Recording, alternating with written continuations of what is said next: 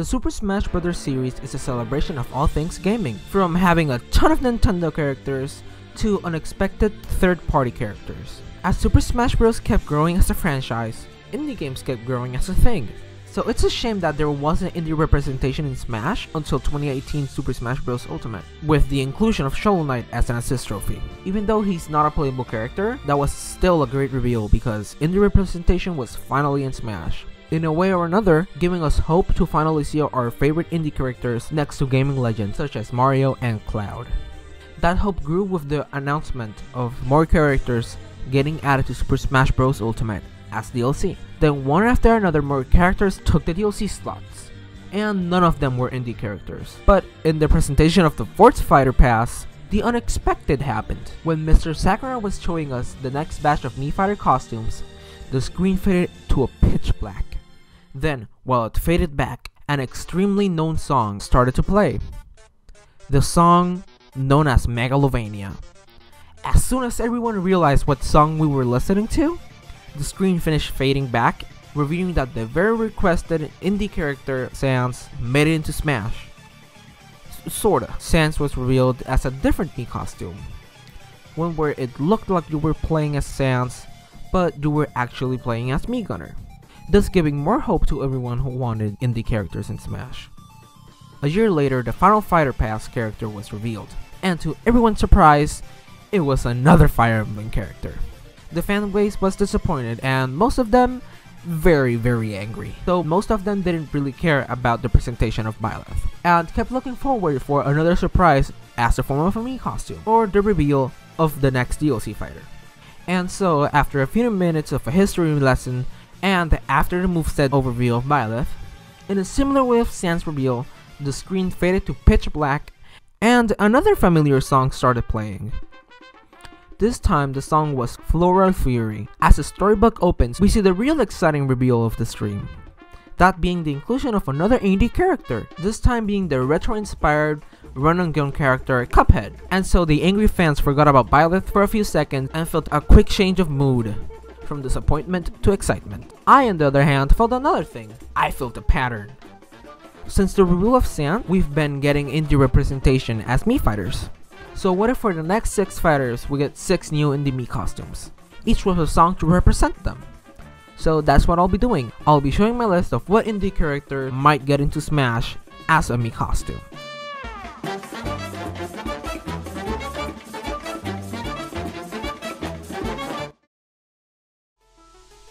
Madeline. Madeline is the main character of the indie game Celeste.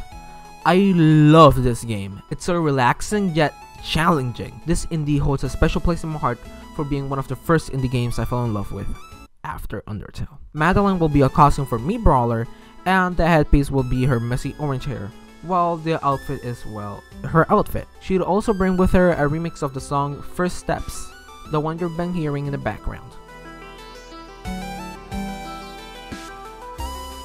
This is the only Mii costume that I'd be okay with as a Mii costume instead of an actual fighter. Cause let's be honest, what will Madeline's moveset be like? Hat Kid. Hat Kid is the protagonist of the cutest 3D platformer I had in time. Even though I haven't played it, and trust me, I plan on changing that soon, I've heard good things about it, and it seems like a fun time. This is possibly the best Kickstarter game out there, and I guess that numbers show, because it's reached double of its initial goal within 2 days. And ever since, it has sold over 1 million copies. She'd be a costume for Mii Sword Fighter using her umbrella as a sword, or without the umbrella being a Mii Brawler. The headgear will be her head. Hat Kid, are you okay? Oh, and the outfit will be the rest of her body. She'll bring over a remix of Your Contract Has Expired.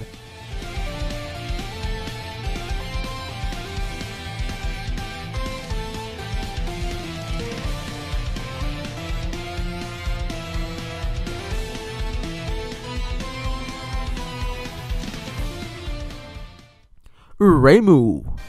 Literally Who is something a lot of people will say when she gets revealed. Well, this Who is none other than Reimu. Still wondering who she is? Well, she is the main protagonist of the Touhou series.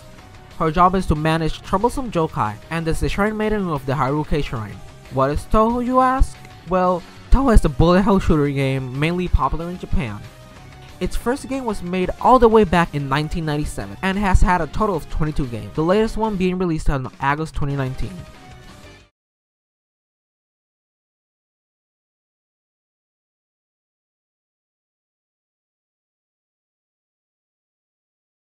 Freddy Fazbear. Ugh. I think we all know who I'm talking about here. The mascot of Freddy Fazbear Pizzeria should be a Mii costume, because FNAF is possibly one of the biggest mobile indie games out there. I personally never liked FNAF, but just for the reason that it's been such a big indie game that I even made it onto the Switch, the game deserves to be represented in Smash in some way. Also, it is very likely that he got a lot of votes in the official Smash 4 ballot. Oh, and his gun is a reference to Space Freddy from FNAF World. So, he will bring a remix of some game, but FNAF doesn't really have official music. So for this one, I looked up on YouTube and found this song called Scott's Theme, so I guess that should be the song.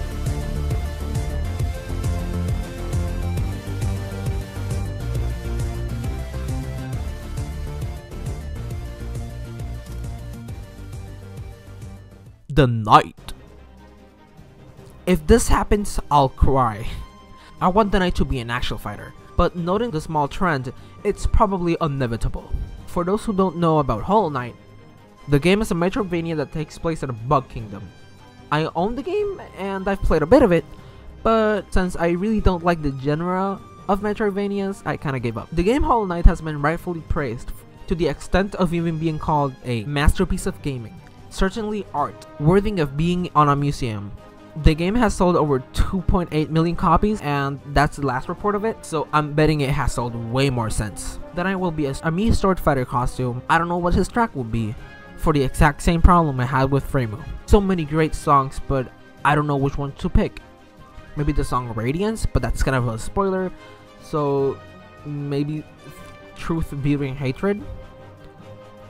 I'd lean more towards Truth Beating Hatred because I can see the reveal trailer by just listening to it, but I don't know the importance of it, so you know, maybe it can be a completely different song.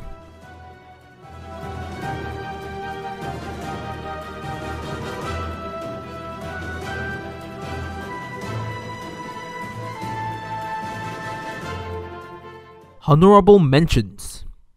Here are some 3 quick mentions, maybe a Mii costume of Ori and the Blind Forest, or representation of Dead Cells, or maybe one of Bendy from Bendy and the Ink Machine. Maybe one of Monica, just Monica, just Monica, just Monica. Snip or Clip. This pair are the first games to be on the Switch way back when you could only play Breath of the Wild and a few other titles. This game got big, even to the point of already being represented in Smash with a song. A Mii costume of them will be impossible to make, I believe, but I just wanted to mention them too. Snake from Snake Pass. This is another Mii Fighter costume I don't expect seeing at all, because like Snip and Clip, how will it work? Again, I decided to mention him because Snake Pass was one of the first indie games to be on the Switch, and that's all I had to say about him. He would bring a mashup of the title theme and Boulder's Realm.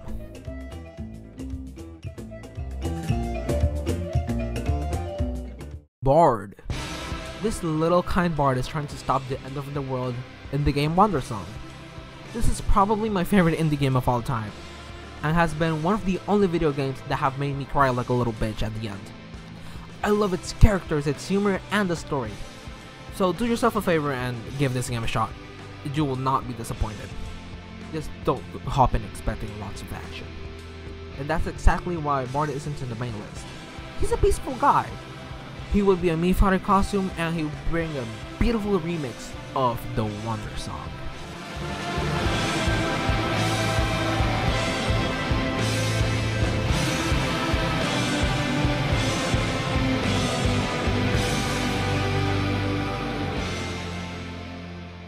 Coming, Kunio! Ricky, I'll save you! Stay down! Kill this guy's face! Get over here! Lucky. The little fox protagonist of Lucky's Tale. Even though the game originally started as an Xbox game, it eventually got reimagined for the Switch, making a definitive version of Super Lucky's Tale, calling it New Super Lucky's Tale, a Nintendo Switch exclusive. I like the character and the game. He'd be a Mii Fighter costume and he'll bring a remix of 3 Cannons Salute, or maybe one of the main theme.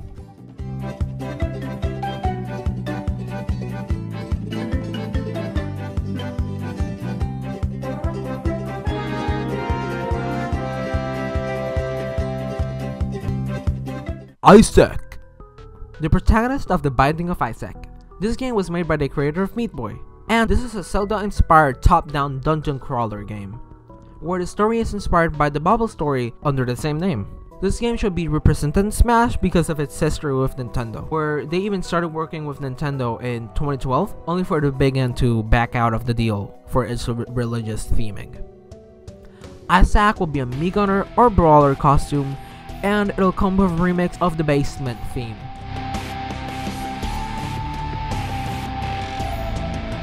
Meat Boy. The protagonist of the Meat Boy series should be represented in Smash, because Super Meat Boy won several awards and has been cited to be one of the greatest video games of all time. So why aren't they celebrating, quote unquote, one of the greatest video games of all time?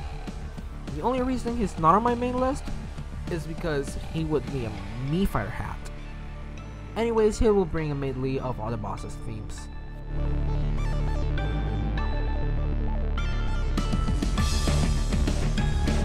Crazy Dave. Your crazy neighbor from the popular mobile game Plants vs. Zombies might seem crazy, but that saucepan on his head is actually hiding his genius. Although he might be crazy, he is an engineering mastermind. To the point of even surviving a zombie apocalypse thanks to the sentient plants he himself modified. He will be a Mii Gunner costume using a pea shooter as a gun, and he will bring a medley of the first Plants vs. Zombies game.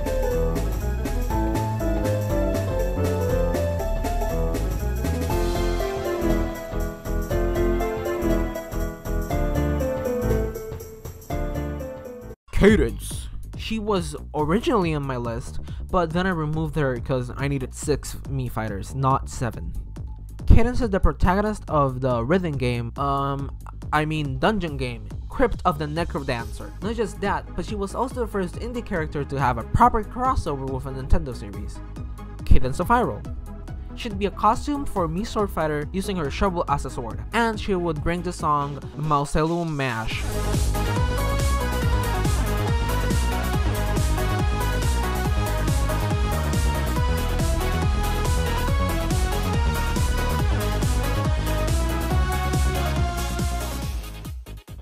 Shantae. This half-genie hero with incredible dancing skills is a character that should be in Smash, but most likely won't make it as a Mii Fighter, because she's already a spirit. And yes, I know that spirits don't deconfirm anything, but I still had to remove her from my list. She will come with her remix of Dance Through the Danger.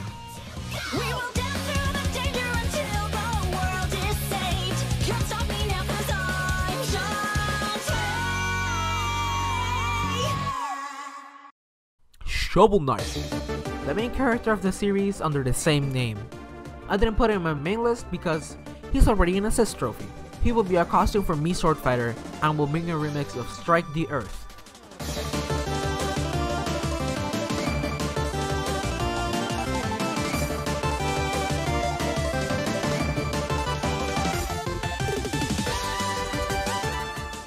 Quote. The protagonist of the popular 2004 indie game, Cave Story. He will be a Mii Gunner costume and will bring a remix of its title theme. He deserves to be represented in Smash because Cave Story also holds history with Nintendo, being playable on the Nintendo DSi, Nintendo Wii, Nintendo 3DS, and now on the Nintendo Switch.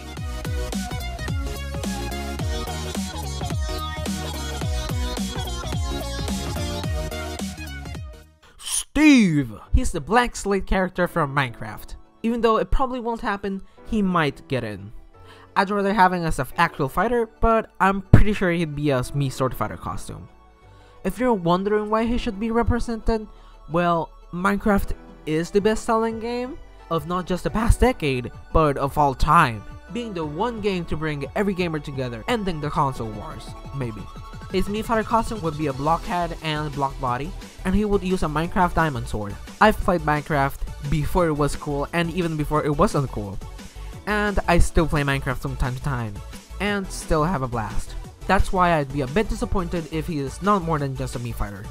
Even though, that's my expectation. The remix he will bring is one of Sweden, or any other Minecraft song.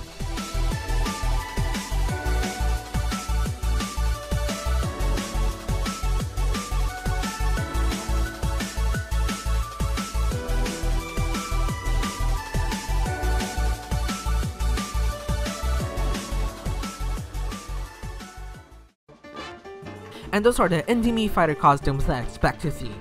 Even though those are characters I expect to see, it doesn't mean that I want them as Mii Fighters, because I want most of them to be actual fighters, or some to just not be in Smash even though they kinda deserve it.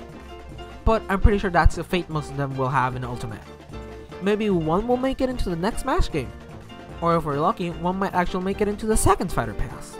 So, what other Mii Fighter costumes do you expect to see? Let me know in the comments. Also, do you agree with my list, or is there a character I should remove? Also let me know. If you enjoyed this video, support my channel by hitting that like button, and consider subscribing for more weekly content. Also, check out this recommended video for you, or check out this playlist with more Smash content, this time being in the form of moveset ideas, with characters that will definitely never be in Smash. Anyways, thanks for watching and have a great day.